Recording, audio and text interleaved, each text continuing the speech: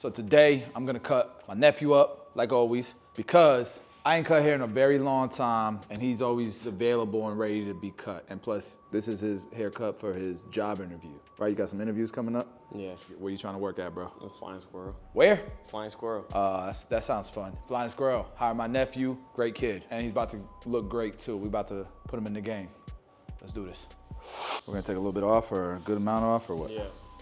All right, so this is the OP brush. Very simple, clean brush, but it's a nice brush. I like the finish on it. So I'm just brushing it out, getting moisture in there. That way I can have control when I'm cutting with the shears as well. But I think also, if you don't move the hair too much with curls, once you're done with the top and it starts to dry and you're on the fade portion, I think that it'll dry to the style that you want it. So I'm not particularly 100% trained in the DFS formula. I was one of the early guys training with Josh before he had his curriculum, his formula really built out the way he has it now. I'm glad that I got to be there during the early stages of his mastery, right? Because I got to see the evolution of where it is today, and I can tell you it's way better now. Not that it wasn't amazing before, but like the quality of his of the explanations, all that stuff, is just next level, right? At this point. I'm gonna go ahead, start the back here. I'm just kind of framing the haircut here. I don't cut very often, guys, but I do cut my nephew's hair whenever he needs one. If I'm messing up with the shears, it's because I'm trying to make sure it's focused while I'm cutting with the scissors. So I'm halfway looking at what I'm doing and halfway looking at my monitor. When I took the Vidal Sassoon course, they would constantly brush the hair and make sure that the hair is laying in the where it wants to lay and it's falling nice. I really did like that about the way that Vidal Sassoon's Academy taught us that. And now we're gonna go ahead and start to connect the top here. If you see this, you have a peak right there. Okay, so that's what I'm primarily focusing on here. Okay, let me wet the hair. Wet hair is more controllable hair. Horizontal sections here. Again, I am not that good at this, but I'll try to fake my way through.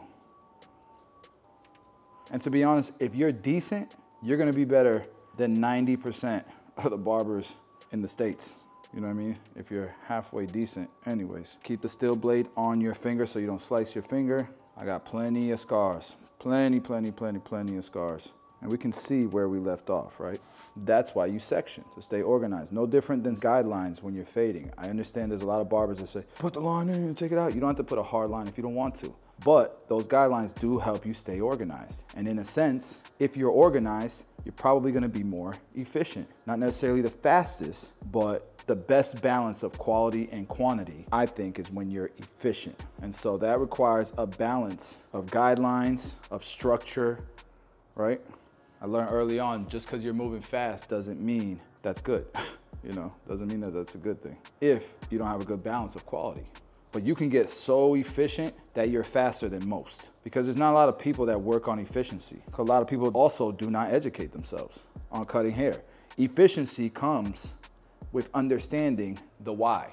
Now that the top is done, my next move is to frame the front here. And typically what I do when I'm framing, I'll put my client in front of the mirror and I'll ask them, what length do you want your fringe? You want it on your eyebrows, higher than your eyebrows? How you want your fringe? I want it like my eyebrows. By your eyebrows? Yeah. Okay. So I'm gonna take this little corner here and just start to walk it over so it kind of connects to the sides here. Take another little section here. This is not DFS formula. I'm learning DFS formula, but this is kind of how I would approach this. We do have training this weekend for myself and the team to get on the same page, especially with all of Josh's amazing new updates to his formula. The formula's only gonna get better, guys. So look out for new course drops. So I think that is now flowing nicely into the sides here. And a lot of that length is gonna be motivated by what we cut here that goes into the sides here. I might discover a new way of doing this later, I'll put you on, but when it comes to the shear work, I'm not OP, and I don't pretend to be. Most barbers in the States, at the very least, don't know half of this stuff, you know, because in a lot of shops in the States especially, you can get away with just fades and lineups. And the majority of your clients, that's all they really want, to be honest. But I also didn't want to be the type of barber that hid every time long hair came into the shop, like I would see a lot of barbers do. I don't want to be that guy. I don't know about you guys. If it comes in, I want to be able to cut it, and cut it efficiency, so I don't lose half my day on a haircut that I struggle with. What do you guys think?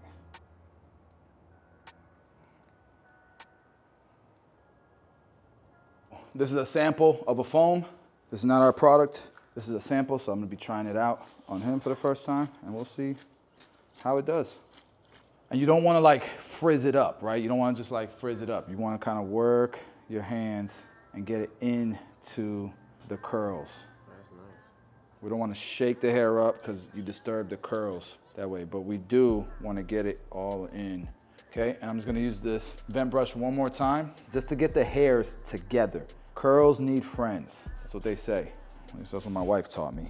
And so if curls need friends, we wanna really get the hairs to come together. And then when it starts to curl, you know, we can kind of come in here, even use like a pick to get into the roots and not necessarily comb through the hair and break it up. You don't want that. What you would really want is like a pick to get into the roots, lift a little bit, and then you have some pretty dope curls with life in them.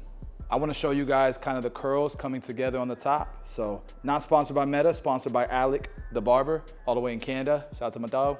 This is on Instagram. He bought these for me for my birthday. But Meta, if you want to sponsor the video, let me know. Email is basio@tomb45.com. But take a look from my lens. See, the curls are already starting to come together. You can see where the life of the curls are going to be. And so the more hairs that you can kind of bunch together, the better. But you can also see it's nicely cut into the hair growth pattern, just like this. And so when we go to fade, it's gonna blend right in, and the shape is gonna really take place. So you can see the shape comes out this way. There's gonna be more volume in here. As it dries, you can already see the volume coming in. It's gonna be an amazing finish. We'll hairspray it just to give it a little bit more hold. Looks pretty badass to me. My view through my Meta glasses. All right, so the first thing I'm gonna do is clear out the bulk. I'm gonna use my number 3 guard, probably open and then close right underneath. And all I'm doing right here is just trying to make sure that it blends into the shear work that we just did. Because if it does that, then I know that I can just go to a 3 guard underneath this, or the desired length on the bottom here, to my desired length at the top, which the desired length is gonna be a 3, because we know that connects to the parietal ridge. I can go right underneath that with my 3 guard closed. As you can see, I'm right underneath, right where I just left off. So I know now, if I'm going bald on the sides, I'm just blending to a number 3 guard. I don't care what the length is on top, because that's already cut. And that's really one of the methodologies of the DFS formula that I think makes life easier for a barber. Remember, we're trying to keep that shape, this length that's here, okay? We're trying to get that to reach. We don't want to go above this area. And this is the occipital bone, right in here. I'm not saying to stay underneath the occipital bone, but this parietal ridge area, you do have to stay below. One of my common mistakes is I don't go up high enough on one side than the other. I need to make sure that whatever I've done on the other side, I'm doing on this side. And you want to make sure you're combing the hair, guys. Comb the hair, make sure the finish is what you want it to be. If you're not combing, you're not going to be able to really gauge the finish after you cut it with the clippers. What I mean by that is there still a line? Is there still bulk? You're not really going to be able to tell unless you're combing the hair. Underneath that, we're gonna go number 3 guard closed, just like we did on the other side, guys. And while I'm here, go ahead and debulk a little bit lower. Now we got a solid foundation to really start to do this fade.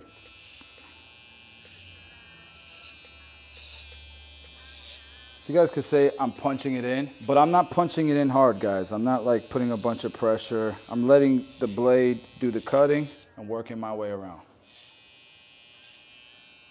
And guys, I'm making sure it's the same distance all the way through. Using the same method for, I don't know, 12 years now. The 3-finger, this is an easy way to identify really how much space you need for a fade. Now, you can decide that you're gonna ball this out later. And a lot of barbers like to do that because it does create a contrast and they can see the fade a little bit better. I do find, for me at least, it takes longer. For some barbers, it doesn't really make a difference. But for me, it makes my haircuts take longer So make sure you get every hair. You don't have to keep coming back and ball somebody out. And I'm loving these trimmers, man. These trimmers are dope. I don't know if you guys have seen this shaver, but this shaver's fire.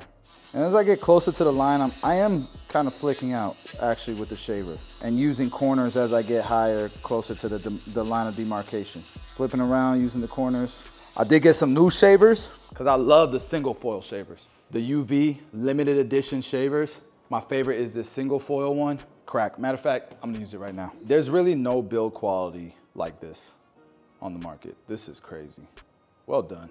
Ooh, that thing crunching.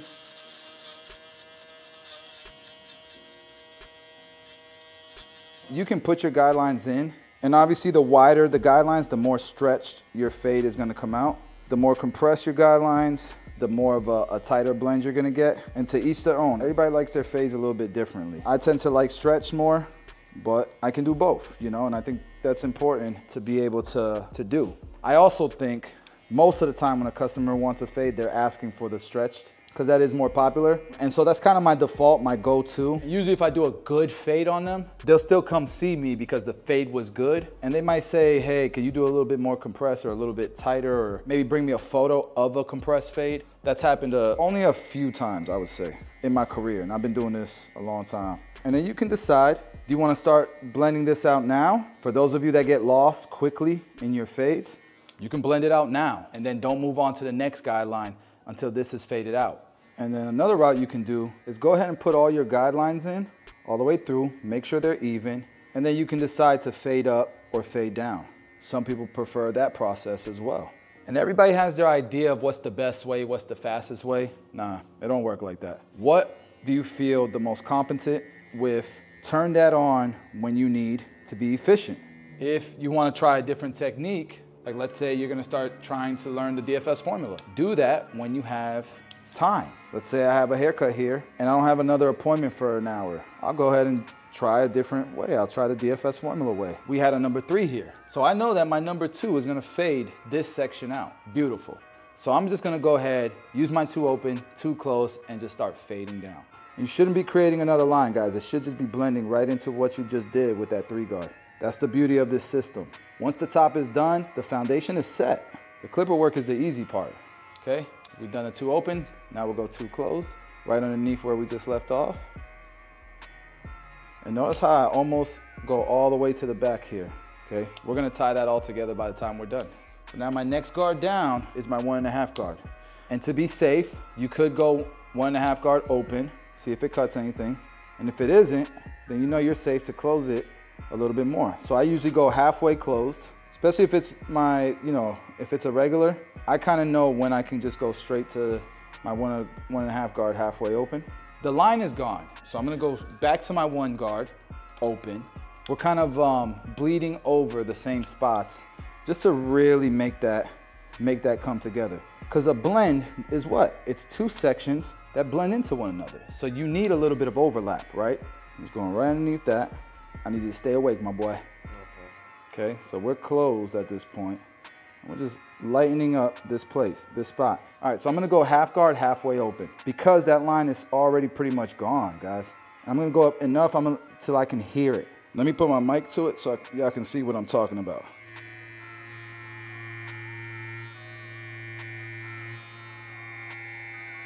We're gonna go blade all the way open, not trying to create another line. As you go up, use the corner if you feel nervous that you're gonna make another line. But remember, this area should be the blade open anyways. So now I'm gonna go about halfway close and go a little bit lower than I was before. And if you decide you wanna fade up from here, you can. And marry everything together, you can. We're gonna go literally 1 click open, and underneath that, we're gonna go closed. And if that line is still there after we've gone closed, and let's say you've stretched the scalp and you've gone in there and there's still a line, what do you think I should do? Go get the trimmer. It'll take 3 seconds to take that line out. See, I'm stretching the scalp out to get kind of tight in there. Okay, now we're all the way closed. This is gonna be the hardest part of the fade. It's usually the back here and making it flow nicely into the sides. I'm sure a lot of you barbers can relate. Let me go ahead and start to take that bottom line out like we talked about.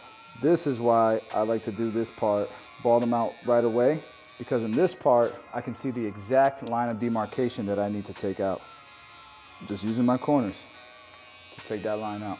All right, just like the other side, guys. We're starting with number 2. And I flick out as I get higher here, a little bit. Right beneath here, we'll go number 2 guard closed. I get barber side in there, don't judge me. Halfway open, just like before. Now I went from my 1.5 guard halfway to my 1 guard open again. We're just bleeding it up just a little bit into the section we just left off at. Now I'm going all the way closed. You guys can see it's starting to take that line away. If I was in the barbershop and I was trying to hustle, I'd probably skip the half guard, go straight to my blade open. Let's try that in a small section and see if it works. This is like Babeless's newest blade. It's a MIM blade, but you guys can see it's mold injected, really cool designs. So I don't know if it's gonna be too tight to take this bottom line out, but let's check. So you guys can see the bottom line. It takes that little line all the way out, right? Without creating another line. You see that? So using the corners. To me, it's not gonna be the best quality fade doing this, but if you're trying to get through a busy rush, you might be able to get away with it. All right, now I can start to close it right beneath where I just left off. And this is why I go to a brush. Hair debris can literally live on the scalp and stick to the scalp. Now I can close it up some, focusing on taking this bottom line out. So I would start at the bottom line here and then go up. Start at the bottom line with some actual pressure, and then as you go up, relieve that pressure. Okay, now we'll go all the way closed. And it might not take the line out. Remember, we're putting actual pressure at the bottom of the line and then relieving some of the pressure as we go up, because the last thing we want to do is create another line. So relieve the pressure a little bit as you go up. And if you need to, open the lever up a little bit, just in case you get a little scared to create another line of demarcation.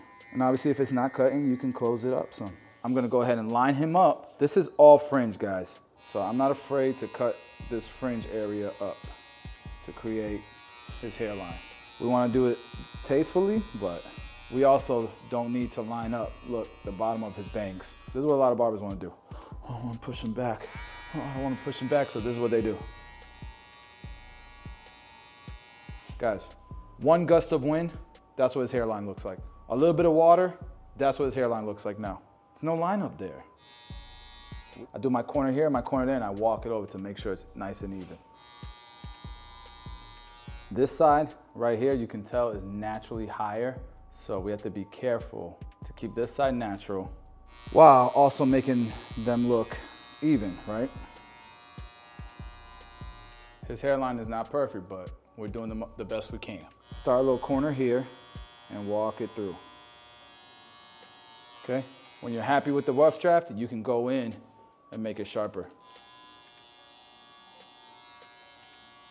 He doesn't have like the strongest C cup either. Like there's definitely, if I take off like the wrong hair, I'm gonna have to push the C cup higher. I don't want that. I'm gonna go my 1.5 guard all the way open while my nephew yawns and makes his scalp scrunch. That way I can't fade him. No yawning, I'm just kidding. All right, so 1.5 guard all the way open. Close it up some. Right in here, it's a little dark. So I'm gonna really focus in here. That looks much better in my opinion. So if you don't know yet about No Drip, No Drip's probably the top selling enhancement on Amazon. With that being said, if you haven't tried it, try it out. It's the only enhancement that I know of that's ready to go out of a bottle with the shaker that's not a semi-permanent. This is designed to stain the skin. If you're messing with semi-permanents, make sure you patch test your clients. Because if you don't, and they break out, and they end up in the hospital, guess who can be liable? You. And I've paid hospital bills before because my barbers didn't patch test in the past. So with this, you don't have to worry about patch tests, and it lasts just as long as your semi-permanents. And the best solution for cleaning out your airbrush is right here. You can get it on Amazon as well, or tomb45.com. It's so good. See this card? See the color that was there? See how it's gone now, that color? It just wipes right off with this solution. So if you use this in your airbrushes, doesn't matter if it's ours or anybody's, this will keep your airbrush working so amazing. Okay, very cheap on Amazon or tomb45.com or your local store. Spraying outside, we're letting it bleed through. Outside, we're letting it bleed through. I just wanna make sure that this corner is done well. And so I'm focusing primarily in that corner. I put just a tad bit of enhancements. I could style the hair some more, but I don't have a pick. So what I'm gonna do is I'm gonna use the OP comb, OP45 comb, and just at the roots, see how I'm going into the roots and lifting up, into the roots and lifting up. I'm not combing all the way through. I don't know if you guys noticed that. Wherever I want volume, combing pretty much halfway in and lifting up. Because if you comb all the way through, you're gonna make it frizzier. Even though it's getting a little frizzy, it'll get a lot worse if you comb all the way through. What we're looking to do is build volume and shape. When this foam comes out, we will definitely let you guys know. Any haircut that requires a wave pattern, that foam is really, really good for. Even wavers, my wavers know what I'm talking about. Okay, we're gonna frame the face a little bit with his curls. Damn it, Tito. Another one?